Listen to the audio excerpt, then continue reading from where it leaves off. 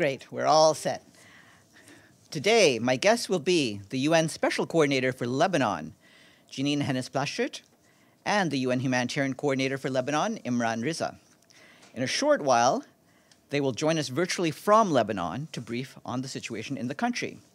And tomorrow, we will be joined virtually from Jerusalem by Nestor Oumuhangi, the UNFPA Palestine representative, and he will brief you on his recent visit to Gaza. And of course, they will brief you on the political and humanitarian situations, but we also have an update from our peacekeeping colleagues in southern Lebanon. Over the past 24 hours, the exchanges of fire between the Israeli Defense Forces and Hizbullah have continued to intensify. Peacekeepers observed large-scale airstrikes by Israel, mainly across southern Lebanon, concurrent with its ground activities in the areas of Marun ar-Ras, Bint Jbeil, Aytarun, Kafr Kila and Labbouneh. They have also continued to observe fire by Hizbullah towards Israel. The UN interim force in Lebanon has confirmed that yesterday, IDF personnel vacated their position in the vicinity of UNIFIL post UNP 652, although movement of IDF personnel and vehicles continues on a nearby road. Some UN positions have been impacted, sustaining damage from numerous incidents, including to a security camera at UNP 131. Damage to perimeter walls, gunshots on a vehicle, and shrapnel damage to prefab accommodation.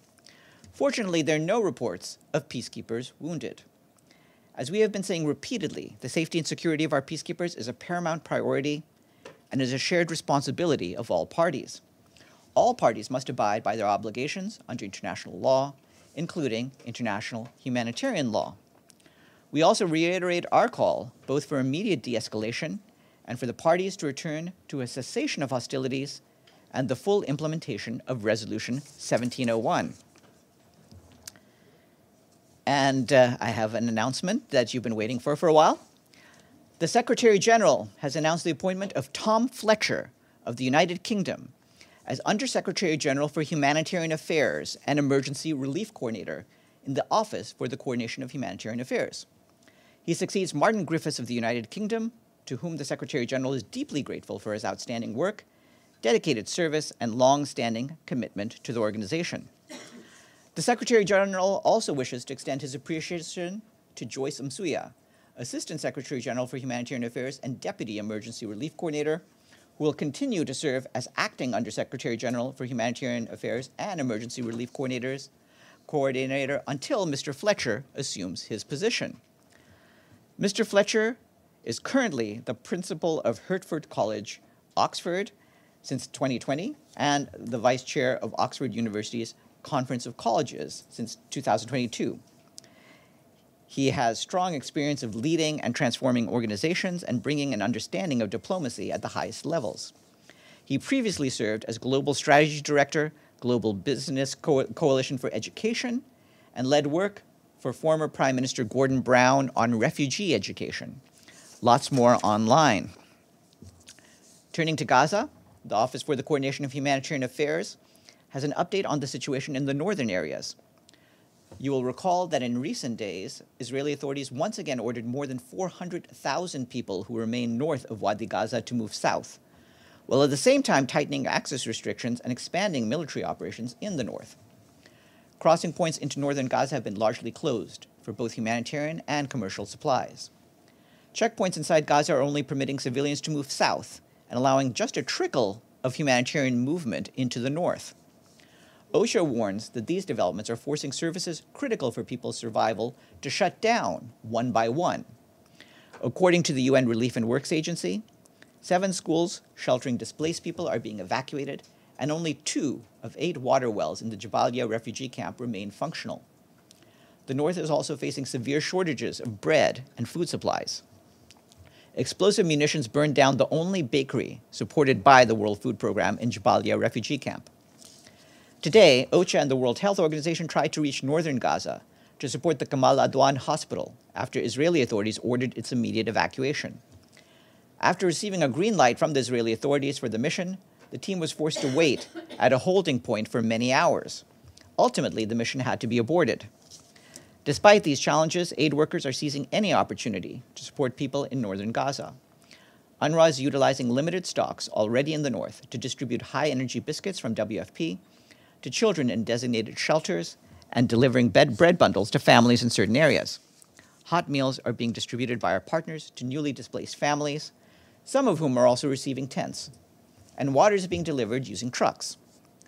The Security Council will hear from UNRWA Commissioner General Philippe Lazzarini and OCHA's Lisa Doughton about Gaza at 3 p.m. this afternoon. The Secretary General is on his way to Vientiane in the Lao People's Democratic Republic to attend the 14th ASEAN-UN Summit. ASEAN is the Association of Southeast Asian Nations. In his remarks at the summit, the Secretary General is expected to underscore the importance of the ASEAN-UN partnership, which is growing stronger. He will also address the ASEAN countries' critical role in continuing to pursue peaceful means of resolving disputes in the region. The Secretary General will, in addition, speak on the issue of climate change, as the ASEAN countries represent one of the most climate-vulnerable regions on Earth. He will also address the implementation of the Pact for the Future. During his visit, the Secretary General will hold bilateral meetings with the President and the Prime Minister of the Lao People's Democratic Republic, as well as with other leaders present in Vientiane. He will return to New York on Saturday. And the Deputy Secretary General, Amina J. Mohammed, arrived in Baku, Azerbaijan for the pre-COP29 meeting, which focuses on climate financing. This morning, she delivered remarks at the high-level ministerial dialogue on the new collective quantified goal on climate finance, calling for historic step change on climate finance and securing a just, fair transition for all countries. The Deputy Secretary General met with the President of Azerbaijan, Ilham Aliyev, Azerbaijan's Minister of Ecology and Natural Resources, Mukhtar Babayev, as well as the President-designate of COP29 and Minister of Foreign Affairs, Jihan Bayramov. In all these meetings, she spoke of the importance of getting a tangible outcome at COP29 and reiterated our support. Stephanie Khoury, the Secretary General's Deputy Special Representative for Libya, briefed the Security Council on the recent crisis over the central bank and its resolution. She told Council members that if unilateral actions continue, they will only undermine Libya's sovereignty, plunge the country into further crisis, and distract from the task at hand, paving the way to a comprehensive political solution. Ms. Khoury said that the resolution of the central bank crisis signals hope for progress on an inclusive political process facilitated by the United Nations, which can take the country to general elections. The UN support mission in Libya is actively working to advance such a process, for which international support remains crucial. She said that it is time to dispel a perception that the UN and international community are only working to manage the crisis in Libya but not address it. She intends to build on recent positive achievements and advance an inclusive political process in the coming weeks, aimed at breaking the political deadlock and moving towards national elections. Turning to Sudan, the Office for the Coordination of Humanitarian Affairs reports that 183 aid trucks have entered the country from Chad via the Adre border crossing, which was reopened by the Sudanese authorities in August. These trucks have transported more than 5,600 metric tons of food, shelter, medical, nutrition, and other support, sufficient for more than 561,000 people, including those in areas facing famine. With the rainy season ending, we and our partners are rushing to scale up deliveries of life-saving assistance via cross-border and cross-line routes. But to do that, we need unimpeded access for both relief items and humanitarian personnel and stepped-up funding. Moving to South Sudan, where Nicholas Haysom, the head of our UNMISS peacekeeping operation, briefed the press today. Mr. Haysom focused on the extension of the country's ongoing transitional period to February 2027, urging leaders to arrive at compromises and make progress on outstanding benchmarks. He warned that both the international community and the South Sudanese are running out of patience with the current political stagnation. Mr. Haysom said that the UN continues to use its expertise to help galvanize momentum in creating an enabling environment for elections. But he said vital decisions need to be taken now by South Sudan's political leaders to prevent further extensions, or worse, a relapse into violence. Turning to Zambia, our colleagues from the Office for the Coordination of Humanitarian Affairs are concerned about a surge in the number of people experiencing high levels of food insecurity in the country. That's according to a new analysis this month by the IPC, the Integrated Food Security Phase Classification, which says the number of people in crisis levels of hunger nearly tripled. Some 5.8 million people, or nearly 30% of Zambia's population, are in IPC 3 or higher from this month through March, compared to more than 2 million during the same period last year. we and our partners continue to support the government-led response, including by providing food assistance, nutrition treatment, cash transfers, and drilling boreholes to supply drinking water. Additional funding is critical to support humanitarian response efforts in Zambia. Of the $228 million required for the drought flash appeal, just over 15% has been received, or some $35 million. Turning to Ukraine, our colleagues from the Office for the Coordination of Humanitarian Affairs say intense attacks in the south and east of the country this week have killed and injured dozens of civilians and damaged homes, a hospital, and schools. Authorities and partners on the ground in the southern city of Kherson report that about 20 civilians, including children, were injured in attacks on Monday. At least 280 apartments in 10 buildings were also damaged. NGOs have mobilized emergency assistance, including first aid, food kits, and shelter materials, to help families cover the damage to their homes as winter approaches. Aid workers continue to provide emergency support, including in Chornomorsk town in the Odessa region, where attacks yesterday and today injured 5 civilians and damaged multiple homes and a hospital. Those affected received emergency shelter kits and psychosocial support, as well as child protection and case management services. Our OCHA colleagues tell us that interagency convoys also reached war-affected communities in the Kharkiv and Kherson regions this week, delivering essential hygiene supplies, winter clothes, blankets, and charging stations.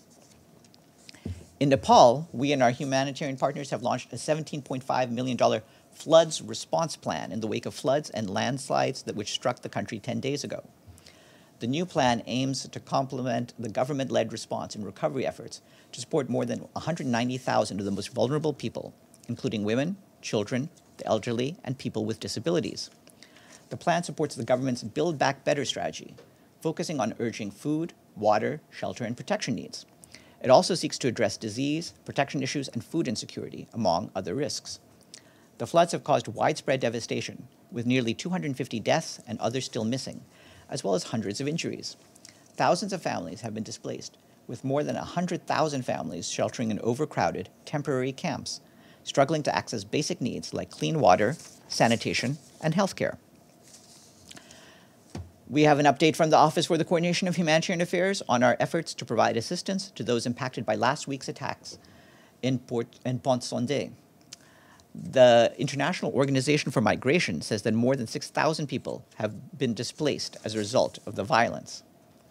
Most of them are seeking refuge with relatives or host families, with some having gathered in makeshift sites. We and our humanitarian partners are mobilized and supporting local authorities in the response. IOM is helping to set up temporary shelter sites and provide emergency assistance, including mattresses, kitchens, and shelter kits. The World Food Programme is distributing hot meals to people uprooted by the violence, while UN Women is providing cash transfers. On the 5th of October, the World Health Organization, Pan American Health Organization, dispatched 1.3 tons of medical supplies to local health facilities, enough to support 50 surgical interventions and treat 1,000 injured people. For its part, the UN Population Fund is also delivering more than 1,800 dignity kits and essential medicine to St. Nicholas Hospital in St. Mark. This includes maternal and reproductive health supplies such as delivery kits, cesarean kits, and post-violence care kits. I'd like to read into the record an announcement that went out yesterday about a newly appointed resident coordinator. The Secretary General has appointed Kumba Di Sow of Senegal as the UN resident coordinator in Togo. With the host government's approval, she started on the 5th of October. This year, 5 trailblazing women will be honored as winners of the 2024 UNHCR Nansen Refugee Award from the UN Refugee Agency. This year's global laureate, Sister Rosita Melesi, is a Brazilian nun, lawyer, social worker, and movement builder. The 4 others have been named regional winners, and they are Memouna Ba, an activist from Burkina Faso who helped displaced children return to classes, Jin Devod, a social entrepreneur who helped trauma survivors, Nada Fadol, a Sudanese refugee who worked with hundreds of refugee families fleeing to Egypt, and finally Dipti Gurung, who campaigned to reform Nepal's citizenship laws. The awards will be presented at a ceremony in Geneva on Monday, the 14th of October. And last, today is International Post Day. In his message, the Secretary General says that today we mark the 150th anniversary of the Universal Postal Union. He calls to honor and celebrate the work of the Universal Postal Union to bridge distances and unite the world. And do we have any questions before we turn to our guests? Yes, Noreen. Thanks, Farhan. Has Tom Fletcher, about Tom Fletcher, can you tell us when he will assume his position? We don't have a start date yet. We just made the announcement now. What I can tell you is that until he does, Joyce Msuya will be the acting head of the Office for the Coordination of Humanitarian Affairs. And that will give us a smooth transition until he takes up his post. All right, noted. Thanks. Thanks. Yes, Michelle. Okay. Yes, Evelyn, you had a question?